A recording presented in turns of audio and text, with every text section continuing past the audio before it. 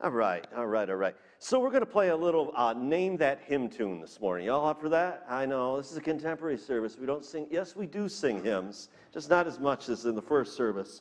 And I know, some of you are not all that knowledgeable on hymn tune names. Some of you are, but some of you maybe not so. So just to make it fair, we're going to disqualify Kathy Culver from competing, okay? Just saying, all right? So she can't compete. That would be totally unfair. Now, there'll be 4 hymns that you need to name that tune to. All right, I'll play a little bit of it just a moment. And just a heads up, tech team, I'm going to go use the keyboard to do that, all right?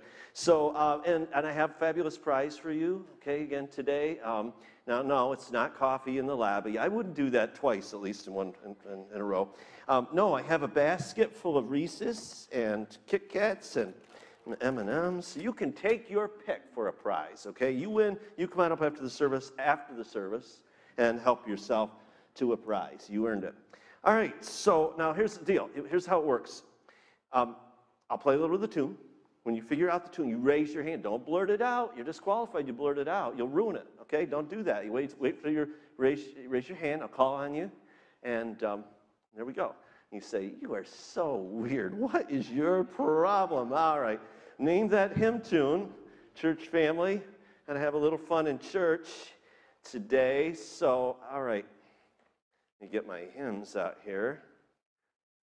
They are in here. Here we go, here we go. All right. Let's see. All right. That'll work. All right, name this hymn tune.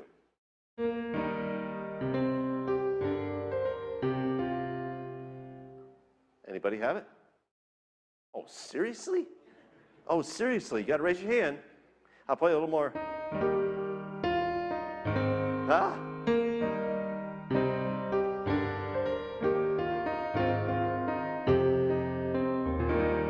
All right, Dan Keefe, Pastor Dan Keefe. So I'll give you a hint. The first word of the song is the title.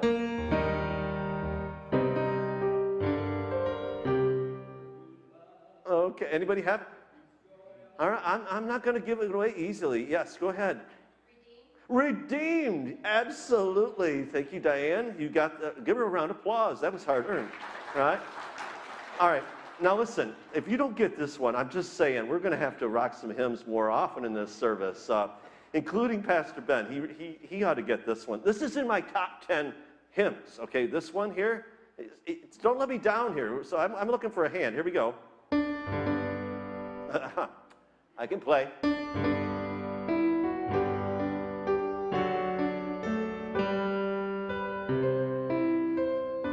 Dave Childs. Oh, no. I see that hand. Yes, Paul.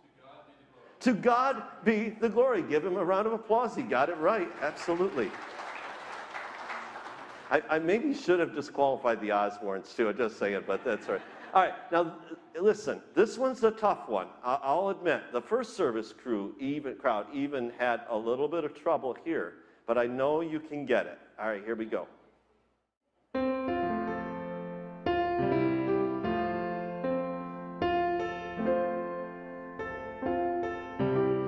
Is it coming to anybody? No? I'll jump to the refrain. This is where the title is. First word in the refrain. First 3 words.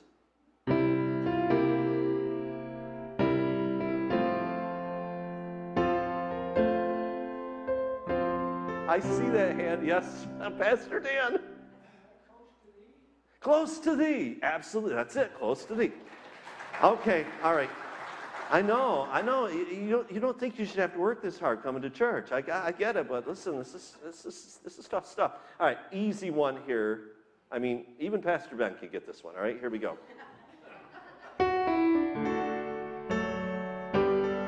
Oh, I see that hand. Let's see. Who's back there? Libby, I think I saw your hand first.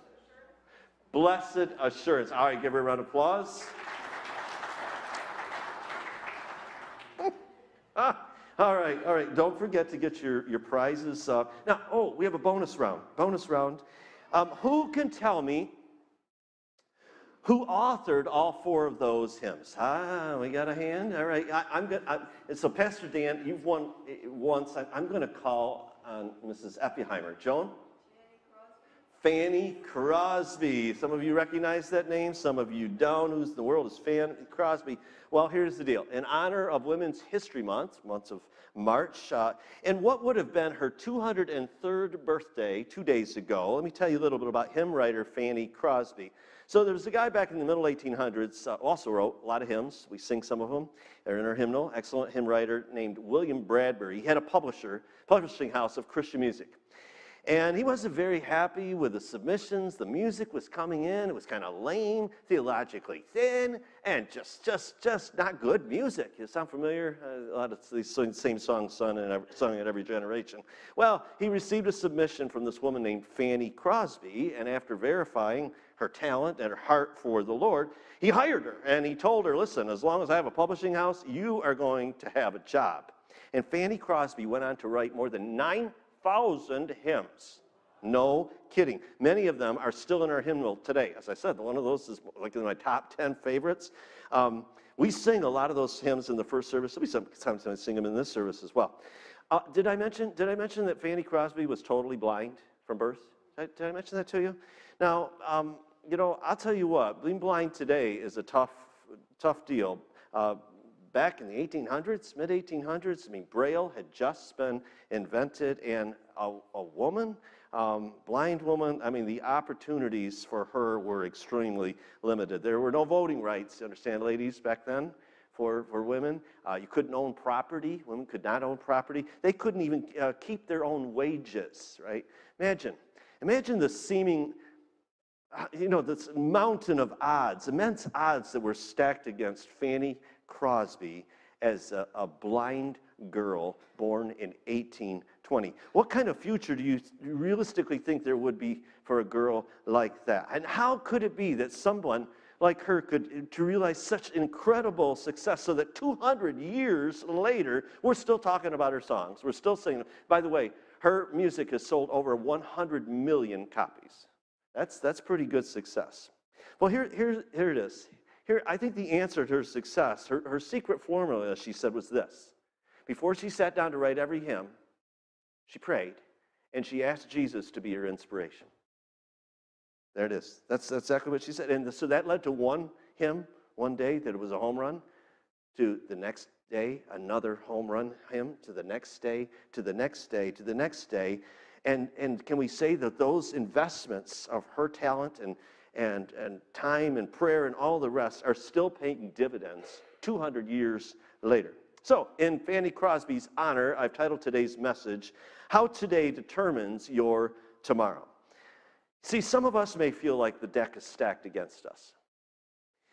You may be wondering if what you're doing today makes any significance in the vast scheme of things. Oh, you go through the motions, but you wonder sometimes, is what I'm doing in service to the Lord, is He pleased with that service?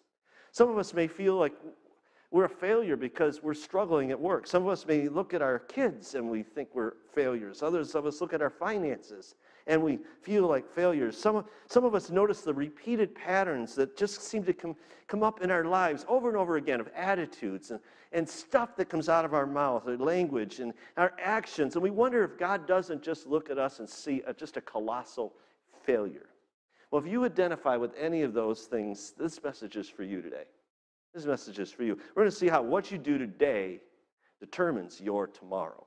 So if you aren't already open there, join me please at Luke chapter 19. Let's go get a copy of God's Word open. There's an outline in your bulletin. Those of you online, again, good to have you with us. We are one family, whether we're here or there, wherever there is for you.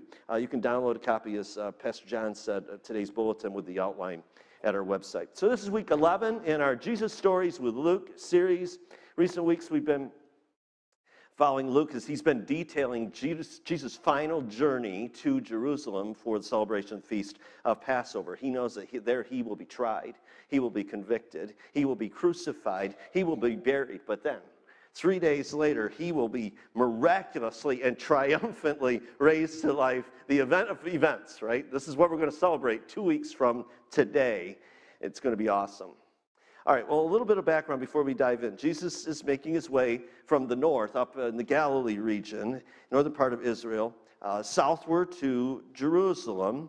He's almost to the town of Jericho. And some of you went to Jericho. Last time we went to Israel, we went to Jericho, and we ate at this really cool pizza place. I didn't know their pizza place. Remember Earhart and Kathy? It was pretty good pizza, you know. I didn't know they had the so, and that was the place, by the way. Some of you know another Fanny that's part of our church. She may be online with us. A lot of times she's on the first service. And do you remember she was flirting with those two Israeli officers? Remember? I have the pictures to prove it. If you don't believe me, listen. So Fanny, we'll just have to rib on you just a little bit. It was a lot of fun. So Jesus is coming almost to Jerusalem, or excuse me, almost to Jericho. And along the way, he's been encountering, as he's been making his way towards Jerusalem, sick people and diseased people and disabled people, and everyone needing his healing touch. In fact, at the end of chapter 18, Jesus heals a blind person, a blind man, with just his word. So crowds of people are following and traveling along with Jesus now on their pilgrimage to Jerusalem. And he's making his way from Jericho to Jerusalem, as I said, for the festival of Passover. So I want to show you a picture of what the road Jesus and crowds of others would have traveled on up to Jerusalem. This is present day, okay? This is what the road looks like today. It's a pretty desolate place out there in the Judean wilderness. In fact, Jericho is 720 feet below sea level. It's one of the lowest places on the planet you can visit. I mean, you probably go to the bottom of the ocean if you have the right gear, but you know what I'm saying. So from there, though, to travel to Israel or to Jerusalem, you go up 3,200 feet to the city of Jerusalem. It's quite a journey. All right, so as we get into chapter 19, we're going to move fairly quickly through these first 10 verses that Pastor Steve read earlier, because we've dealt with the account of Zacchaeus in the past. This tax collector has this amazing literally come to Jesus moment, and we've dealt with that in other times past. The focus of our time today is going to be this potent parable that Jesus shares in the middle of chapter 19. But first things first, it's important. Let's start at verse 1. And Jesus enters Jericho, Luke says, and he was passing through. And a man there by the name of Zacchaeus was a chief tax collector. And this guy was loaded. You know, remember anything about Zacchaeus, you need to remember that he was loaded. The way the Roman government had set up, it was to collect their taxes, was they employed Jews to basically extort money out of their fellow Jews, and they could charge whatever they want, and he did. He way overcharged his fellow Jews and made himself filthy rich. And then there's this funny scene, right, that because he's short, he has to climb a tree. By the way, can we still say short? Or does that have to be height challenge? I'm just curious. The Bible says short, so I'm going to use short. So he gets up in the tree, and he does more than see Jesus, right? Jesus calls to him and says, hey, Zacchaeus, come on down. I'm going to your house for dinner. I mean, how cool would that be? How wonderful that would be to let the Lord say, I'm coming to your house tonight. And, of course, this sends the religious rule keepers into orbit, because it was totally taboo to be eating with well-known sinners like Zacchaeus. I mean, they were considered lowlifes. I mean, basically, to eat with them would be endorsing their behavior. Why would he do that? But Zacchaeus is totally taken with Jesus, not just because of his miracle-working power physically, but his miracle-working power emotionally, mentally, spiritually, within. And so he repents of his past, and he tells anybody that I have cheated, I will pay you back 4 times what I charged you. And so Jesus concludes, today salvation has come to this house. And then he explains that the Son of Man came to seek and to save those who were lost. And that's exactly what's been happening. Many lost people have been finding a restored relationship with God through Jesus. The prideful, self-righteous, rule-keeping crowd didn't know they needed a Savior, but people like Zacchaeus, they knew full well that they were missing the mark and they needed a rescue. All right, so now we come to verse 11. While they were listening to this, Jesus went on to tell them a parable. Here we go. because he was near Jerusalem, and the people thought that the kingdom of God was going to appear at once. Okay, so what follows is this powerful parable of the 10 servants, and I want to give you a little bit of context. Now, some people reading this mistakenly think that this is the same parable that Matthew records over in his Gospel, chapter 25. It's not. That parable is similar, but Jesus tells that similar parable privately to his disciples. Here he's obviously speaking to a crowd. So similar but not the same. Now notice that Luke says that Jesus tells this parable because expectations are rising that Jesus is going to enter Jerusalem. He's going to make a big announcement that he is beginning his kingdom reign. He's going to establish his kingdom. And we know that the Romans weren't the only ones that were wary of Jesus. The Jewish big shots had been planning for months how they were going to get rid of him. And that was, if nothing else, right, it was because he'd been exposing them pretty regularly for the bigoted, hypocritical frauds that they were. And he was repeatedly poking them in the eye, right, calling them fools, blind guides, hypocrites. But Jesus had also been clear for those who had been paying attention that his kingdom was not of this world, at least not yet. In fact, he's been repeatedly working to prepare his disciples for his departure. His kingdom would come one day to earth fully, completely. He would rule and reign over all peoples of the earth, but not right away. No, there would be a gap between the launching of his kingdom and the full realization of his reign. And that gap, we understand now, has been 2,000 years and counting. So Jesus' purpose in telling the parable is to set their expectations right, to get them prepared for what is coming, what's ahead. And let's just cover the cast of characters in the parable, too. It's pretty simple. There's a very wealthy man. There are 10 servants. And then there's a crowd of haters. People who are jealous, spiteful, dead set against the wealthy man ruling. So that's it, okay? All right, so Jesus is going to tell this parable in 3 scenes. We'll take them one at a time. And he begins the first scene in verse 12. He said, a noble man, or a man of noble birth, went to a distant country to have himself appointed king and then to return. So he called his 10 servants and gave them 10 minas. Put this money to work, he said, until I come back.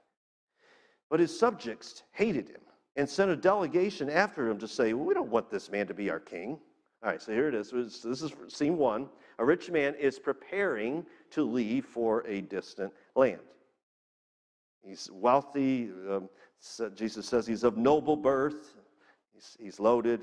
And he says he's preparing for a long journey to a distant country. And he's going to be gone a while. So the purpose of his trip is to be crowned king. And that sounds a little weird to us. Why would you go to that country to go far away to be crowned king? A lot of us would have trouble even identifying with that in any way. But let me tell you what, people back then would have gotten it like in an instant. They would have made instant connection.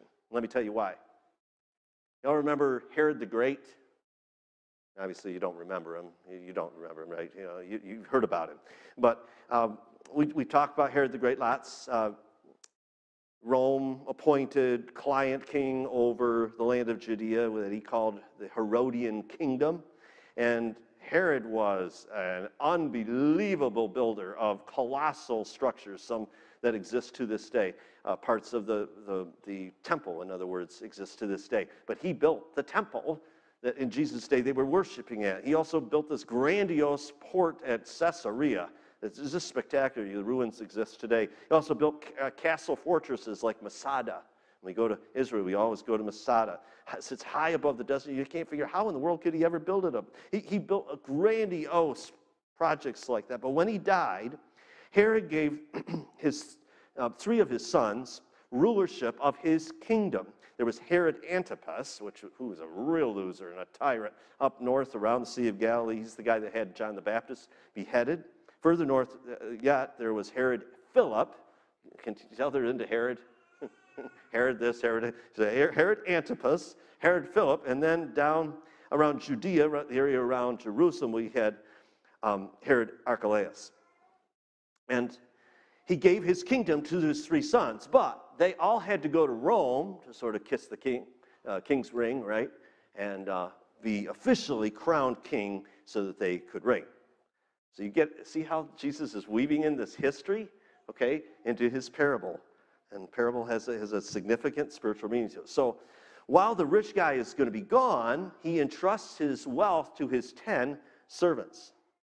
Luke says he gives, Jesus says that he gives each one of the servants 10, or he gives them each a mina, okay? Each servant, each of the 10 gets a mina. And if you have a footnote like my Bible does, it will tell you that that was equivalent to 3 months' wages. That's a pretty big deal.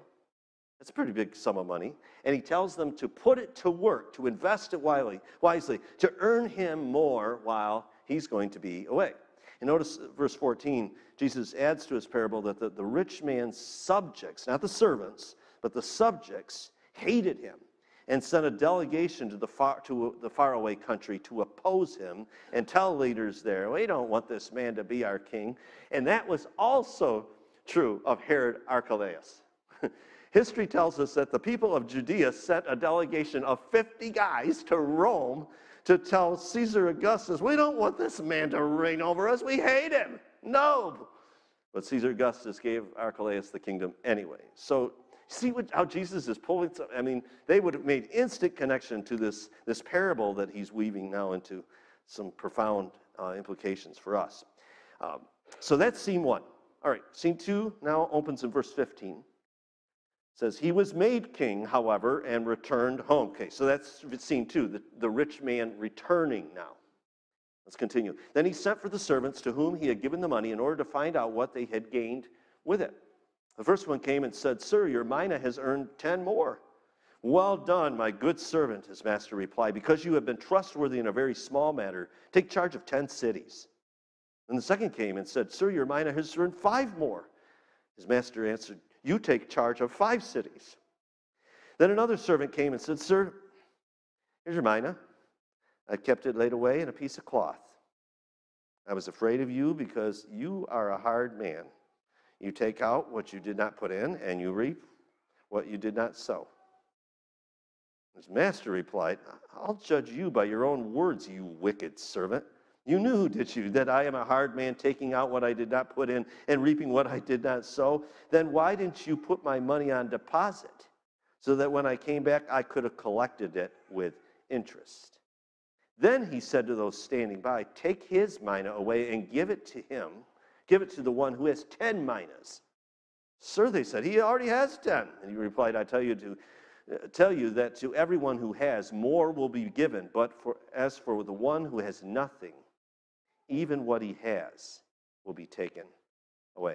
Now again, remember, each of these 10 servants was entrusted with the same amount of money. Each received a mina. Each received 3 months' wages. They could do anything they wanted to with that money. They could invest it to yield the greatest return on investment that they could imagine. It was up to them. 2 of the servants invest wisely, and they yield incredible, awesome returns. One guy, 1,000% return on his investment. That's the guy I want to have for my investment advisor, right?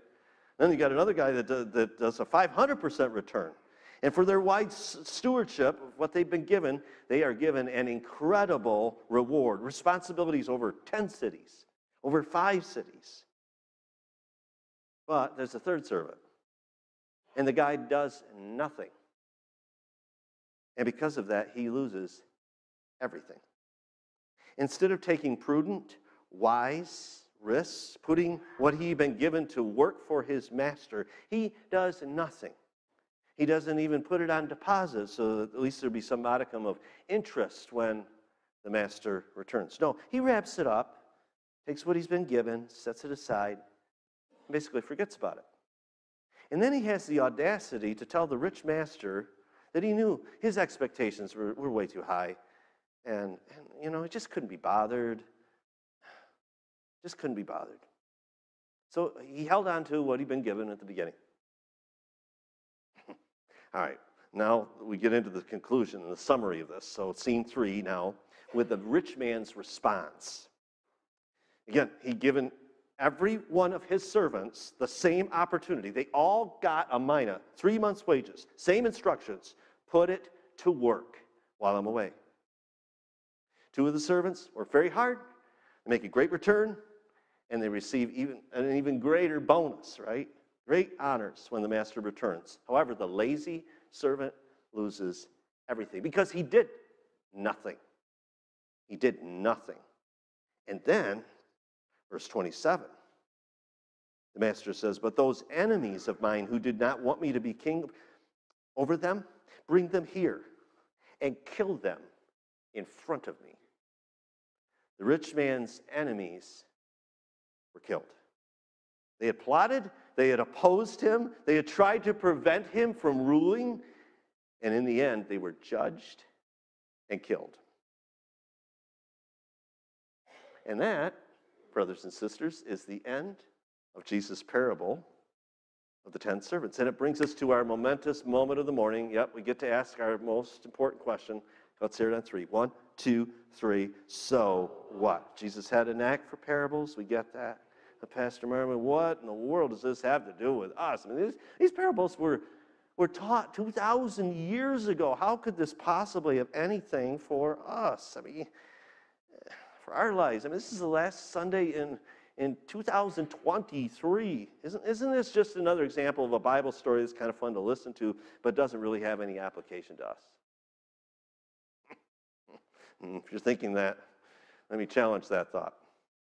This parable has tremendous application and implications for you and for me. So we're going to take just a few moments to unpack this carefully, think carefully together about the parable's meaning for us today. See, Jesus didn't tell stories. You understand, Jesus didn't tell stories, didn't tell parables to amuse people, to entertain them. And this isn't like some bedtime story, right? No, he said it had application to his disciples and to the crowd that was gathered that day in Jericho. And hear me, it has application for us, his disciples, and the crowd that's gathered today or online, wherever you happen to be. You see, like the rich man who left to be crowned king and then returned, King Jesus too has left, but will soon be returning. The Father in heaven has already seated King Jesus at the right hand in the heavenly realms, far above all rule and authority, power and dominion, and every title that can be given, not only in the present age, but also in the one to come. Ephesians. Let there be no doubt.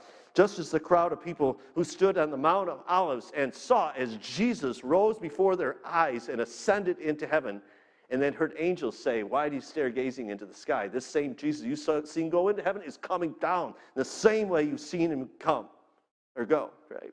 Every eye, Scripture says, will see him. Yes, there's been 2,000 years, but don't think he's not returning. Jesus is coming again. Until then, each one of us who is his disciple has been entrusted with a treasure. We've been entrusted with the gospel. We all get the same treasure. Every single one of us gets the same treasure. You don't get any more than I do. I don't get any more than you do. Each one of us has been given the greatest news of all, that Jesus came to die for our sins, that he rose again in victory, and we can have hope in this life and for eternity if we will but put our faith in him and live his way. That's the gospel. You've been entrusted with that message, just as I have. Jesus has sent us and told us to spread the word, to invest it wisely, to make disciples of all nations, to put it to work, of transforming and saving people for eternity. And rich rewards await those of us who invest the gospel wisely in the lives of others. Some of us were part of that really creative thing yesterday. We called Easter Jam, right? Find a creative way to invest, again, more of the gospel in the lives of young children and their parents. Some who don't attend this church aren't a part of any church. And we work together, we link arms with missionaries and people all over to share the gospel with those who yet to hear and understand and believe it for themselves. Now, your gifts, your abilities, your experiences, your opportunities may be different than mine. Some of you will realize greater returns for your efforts. But just like the servant who earned 5 times got the same commendation as the servant who earned 10, right? Everybody who seriously invests in the kingdom, invests the gospel, will be richly rewarded. That's what Jesus is saying. However, failure to invest what has been entrusted to us is evidence, at the very least, of laziness and will not be rewarded. In fact, it will mean a loss of reward. There are many today who do not take seriously the call of the master to invest what has been entrusted to them until he returns. They think the gospel's for them. They think it's like some little fire insurance policy, right, that they wrap up and they tuck away someplace. And when the moment gets right and they're about to cross over from this world into the next, they just present their ticket. But until then, they've got better things to do. They can't be bothered with investing in the kingdom. I was reading this week about the Apostle Paul, what he said in his first letter to the believers at Corinth. Chapter 3, he says that the quality of everyone's work will be shown for exactly what it is. Paul says that our work of investing in the gospel, here's his words, will be revealed with fire. And the fire will test the quality of every person's work. If what he has built survives, he will receive his reward. But if it is burned up, he will suffer loss. He himself will be saved, but only as one escaping through flames. In other words, some, yes, may make it to heaven, but it will be like they've escaped for their lives out of a burning house. And then, when King Jesus returns, he will also deal once and for all with all those who have opposed him, who have persecuted his followers, his disciples, and made life a living hell for them. And the sobering reality is an eternity of hell awaits them. The enemies of the gospel, wherever they are, will be eternally condemned. This is no feel-good parable, you understand. The implications are profound and eternal. So the question is, for you and me, which character in the parable are you? Are you one of the wise servants investing diligently, investing the gospel until Jesus returns? You're committed to that? Or are you a servant that, I don't have interest in that. I'm not taking any action to do anything, what I've been given. And it's possible that some within the sound of my voice, either here or online today, I fit into that last category. God help you. That your only interest is listening to this message today is to figure out how you could somehow derail and undermine the work of God. Which character are you? Which character are you today? Let me pray for us. And we're just going to leave this in a time of prayer as we close today. We're not going to sing another song. There's nothing else coming here except a time of prayer. And you are welcome to stay as long as you would like to stay, need to stay. We've got some places here at the front if you'd like to come and pray. Perhaps there's something that has been revealed today that you need to confess and just spend some time alone with the Lord. We've prayed over some of the needs on the walls. Invite you to stay, pray over those. But I'm going to ask those of us who want to enter into conversation to take that to the lobby. Enjoy a cup of coffee and fellowship there. Let me pray for us. Fanny Crosby's formula for writing an enduring hymn was to pray first and ask Jesus to be her inspiration. So, Lord Jesus, would you be our inspiration today? To invest faithfully, to invest creatively, the treasure that you've given us until you return. Holy Spirit, would you convict those of us who claim to belong to you but show so little evidence of any serious effort to invest in what you've given to us? Oh, convict us. Move in us. Cause us to get to a place like Zacchaeus found himself where we can do nothing but repent. Say, oh God, save me, a sinner. Oh, restore me, Lord. Lord, some of us have family members that fall into this category. They show no evidence of faith in you, a faith that they claim to have. They show no evidence of taking seriously responsibility to invest the gospel. It grieves us. It breaks our hearts, Lord, because their hearts are cold. They've walked away from your calling, it seems, on their lives. Lord, would you call them back? Would you call them back to yourself? Lord, you're God who loves the prodigal, so bring the prodigals home, Lord. Bring them back to yourself, we pray.